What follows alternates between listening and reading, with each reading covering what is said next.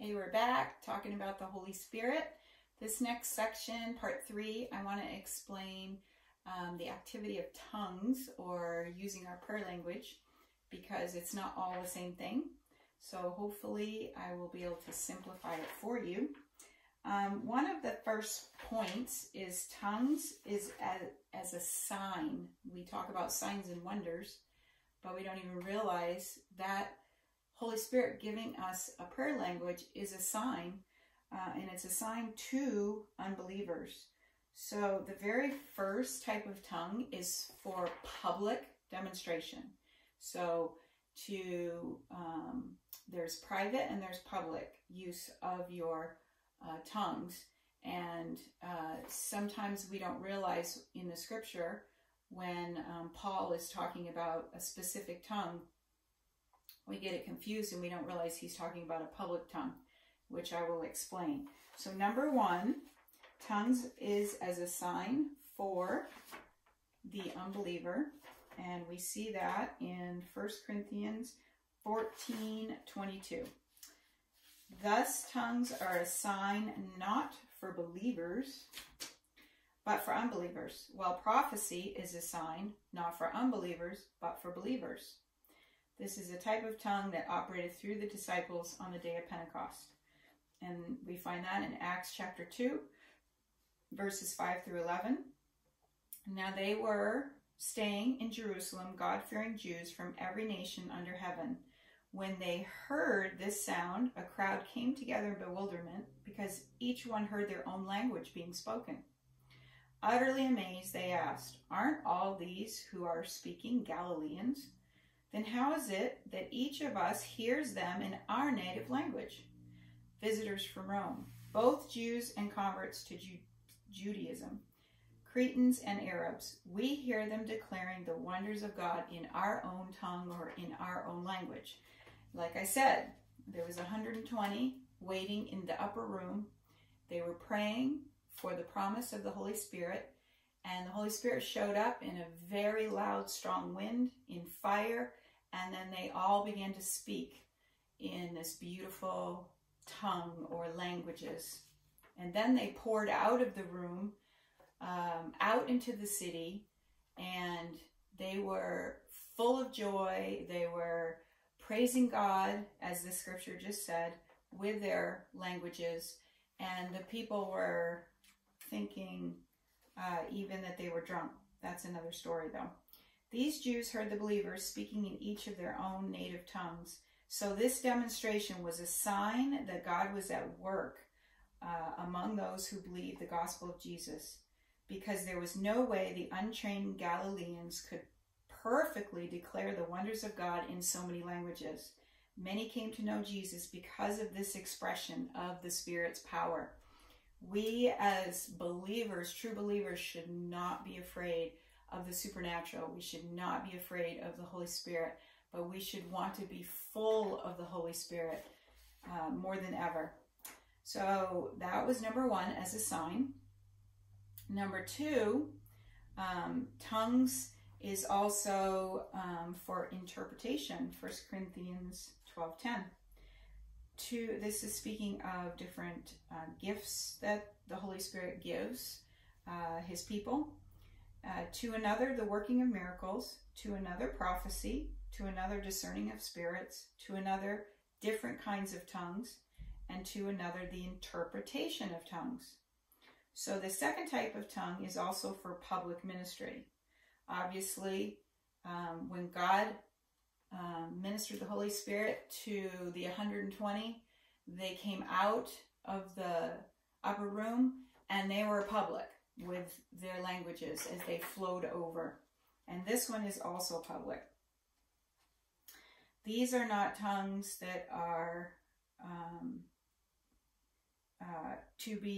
this second type of tongue is also for public ministry, and these tongues are not languages of this earth. It's not the same as what we just saw in Acts 2. It's a heavenly language.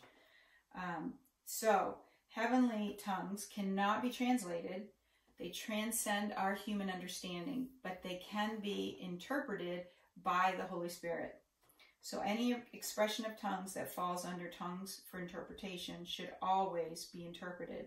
Without this interpretation, the church cannot be edified, and this tongue is exclusively given for the church's edification. You'll find that in 1 Corinthians 14. God gives his gifts to the church so that the church would be edified and built up. This is also the type of tongue Paul was referring to when he said, do all speak in tongues. 1 Corinthians 12, 28 through 30. God had placed in the church, first of all, apostles, second, prophets, third, teachers, then miracles, then gifts of healing, also of helping guidance, and of different kinds of tongues. So here he's referring to the tongues as a gift. Are all apostles, are all prophets, are all teachers, do all work miracles, do all have the gifts of healing, do all speak in tongues, do all interpret. So this tongue that Paul is speaking of is ordained for the ministry in the church, but it is a public tongue that he's speaking of. So when he's saying, are all prophets? Well, no, not everybody's a prophet. Not everybody's an apostle. Not everybody does working of miracles. So he's giving these examples saying the Holy Spirit has distributed gifts unto men, and we all have different gifts. These are all public gifts that he's talking about, gifts that we would use in the church or use in different areas, but specifically here we're talking about the church. So people have got confused this scripture over and over again, and they say, well, it says right here, do all speak in tongues and do all interpret, and of course not. That's what they say, and so they think that that part of the gift of the Holy Spirit isn't for us, and that's not true, because he specifically here is speaking of the public gift of tongues. Likewise, do all speak or interpret tongues as a public ministry. So, Paul's point is that we should all be faithful in the gift that God has given us. So if he has given you the gift of miracles, then he's saying be faithful in that. He's not saying nobody now has these gifts, nobody now is an apostle, nobody now is a prophet. He's saying that you need to be faithful with the gift that God has given you. And we all don't have all of these gifts. And he's also saying, when he speaks of tongues and interpretation, these are public.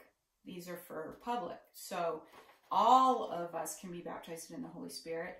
All of us can have a heavenly language,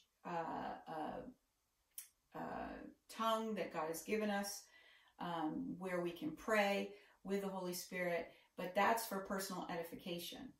Some have the gift of tongues that they can speak in a church service and they can worship God with their tongue, as they did in Acts 2, and the church would be built up, because if you speak out in a tongue, then you interpret that tongue. So this helps us to understand there are different types of tongues. Otherwise, it would seem Paul completely contradicted himself when he wrote this. Tongues are a sign. Remember, the unbelievers were there at Pentecost, and all the disciples poured out, and they're praising God in tongues, and it was a sign to them because they're using their language.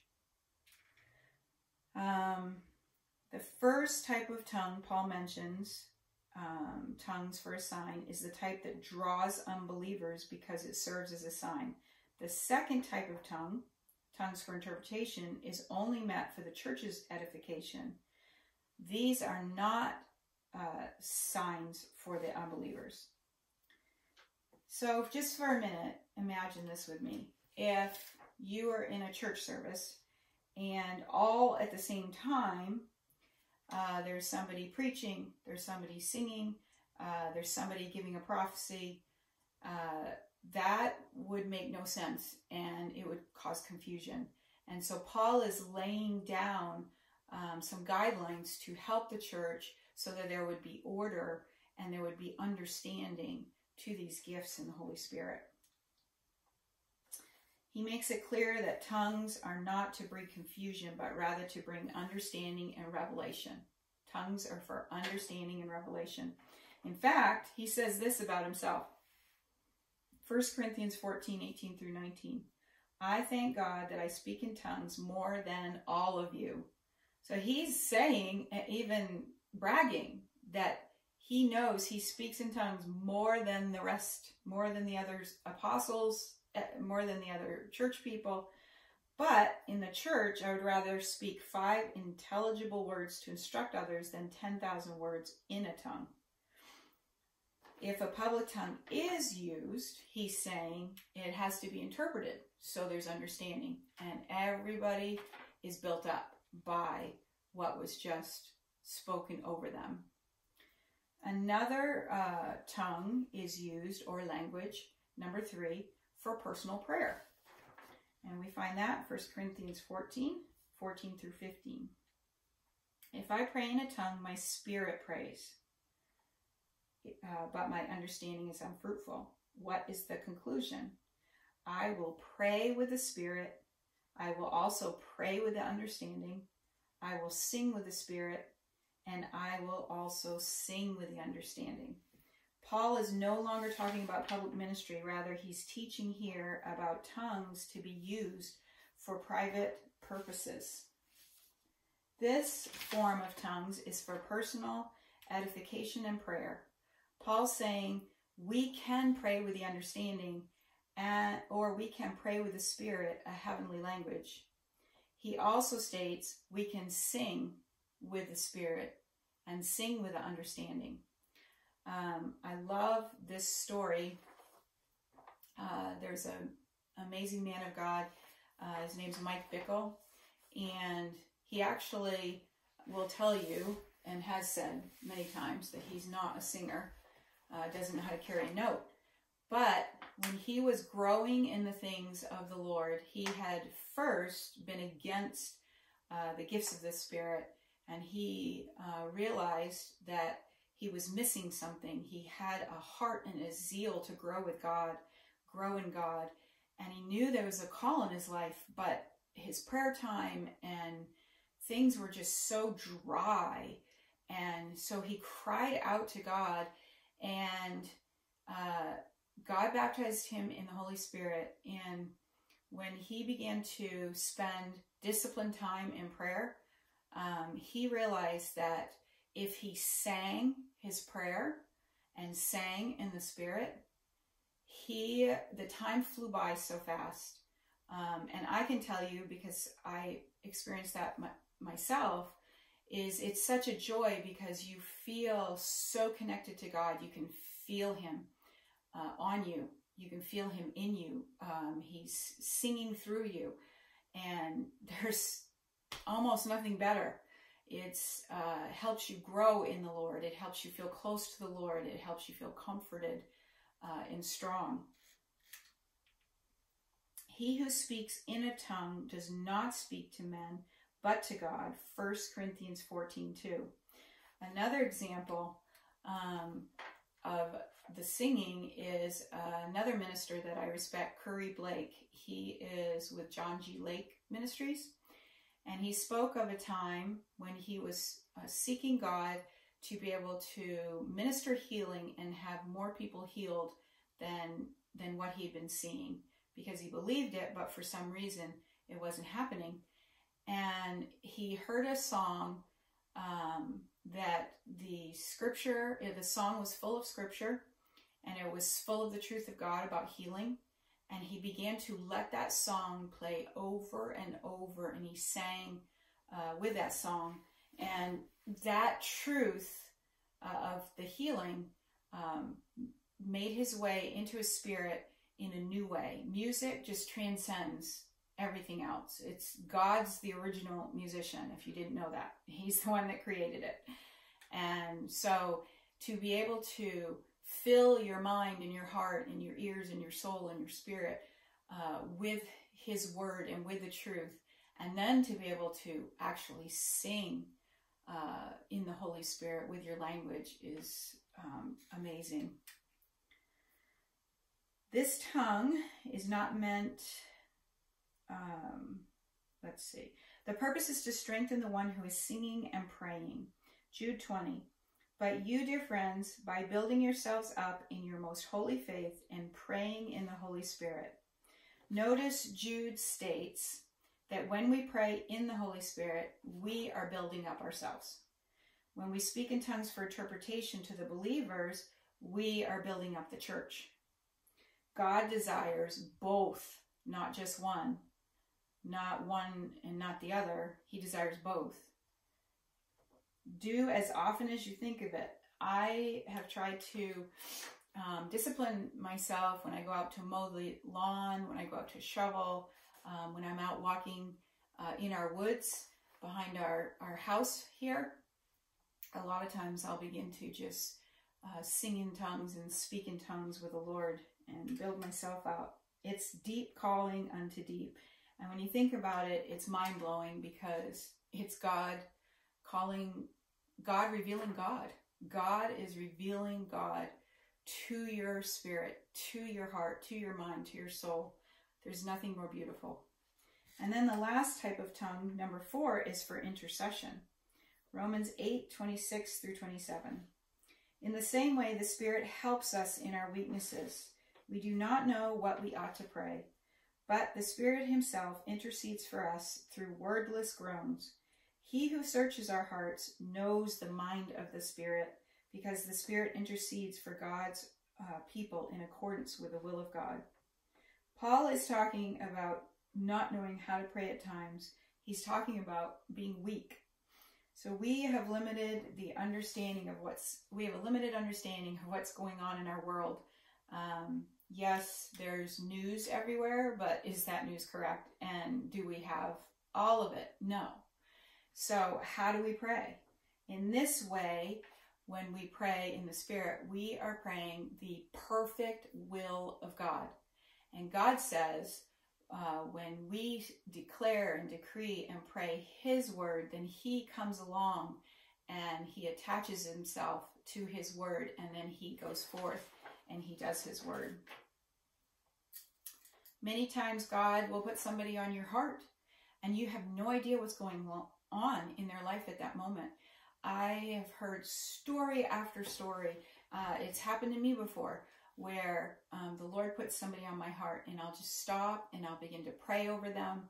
I'll begin to sing and I don't even know what's going on. And then I get a report a week later, a month later, that they were in danger, that they had a car accident, but God saved them. And yeah, the Lord wants to be able to use us as vessels to be able to pray for others and see his desire come to pass. So he wants us protected. So this is God's desire for you. 1 Corinthians 14:39 through 40. Therefore, brethren, desire earnestly to prophesy. Now prophecy, Scripture says all may prophesy. And prophecy is not something spooky, but it's knowing God's heart and sharing God's heart with the church, with an individual. It's beautiful. Jesus is the spirit of prophecy, and I hope to do a series on that as well. But he desires earnestly for us to prophesy. And he goes on to say, Paul goes on to say, do not forbid to speak with tongues. Do not forbid to speak with tongues or other languages. Don't cut that out of your church. Don't tell people that that's wrong or that's old or that was for another day. Paul's saying that right there. He says, let all things be done decently and in order. So it's very important that we as a church don't mishandle the amazing gift of tongues. So he's urging us, use the right type of tongue in the right setting. Do not stop anyone from speaking in tongues because maybe others don't believe in it or others have used it incorrectly. Paul also said, I wish you all spoke with tongues. 1 Corinthians 14:5. This is God speaking. It's his heart. He's saying through Paul, I wish you all spoke with tongues. Speaking in tongues is powerful and vital and a daily part of our intimate relationship with Father God. So I hope that brings some understanding to you on the 4 kinds of tongues. And it was wonderful being with you. I'm going to do one more part to this that will be dealing with what activities does the Holy Spirit actually do. I've uncovered 33, and there may be even more that I haven't uncovered. So thank you, and God bless you.